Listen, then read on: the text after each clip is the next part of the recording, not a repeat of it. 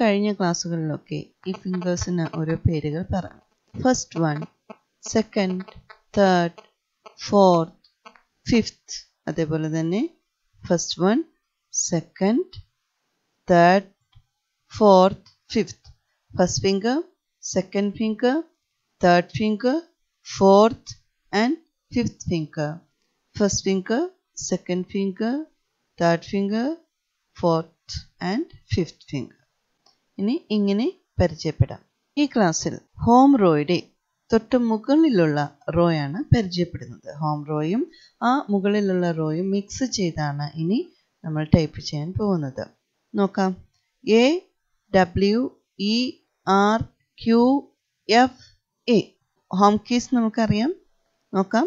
A first one, W second finger, A first finger, W second finger, E third finger, R fourth finger, Q first finger, F fourth finger, A first finger. A എന്ന key first finger, left hand first finger. A left hand first finger. W left hand second finger or ring finger. W left hand ring finger or second finger. E എന്ന key left hand middle finger or tall finger or third finger. E left hand third finger.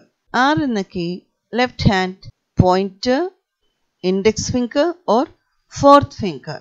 R left hand fourth finger. A എന്ന key left hand first finger, left hand thumb, space bar. Fifth finger ആണ് space bar.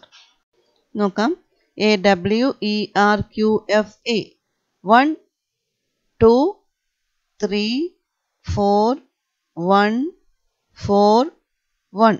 അതിൻ്റെതായ ഒരു താളമുണ്ട്. അപ്പം നമ്മൾ typing rhythm എന്നുദ്ദേശിക്കുന്നത് നമ്മൾ ഈ ഒരു താളബോധത്തോടെ type ചെയ്യുക എന്നുള്ളതാണ്. എന്ന് പറഞ്ഞാൽ കറക്റ്റായിട്ട് ആ ഒരു ഫിംഗറിങ് ചലിപ്പിക്കുക എന്നുള്ളതാണ്. A W E R Q F A. 1 2 3 4 1 4 1. Then space bar.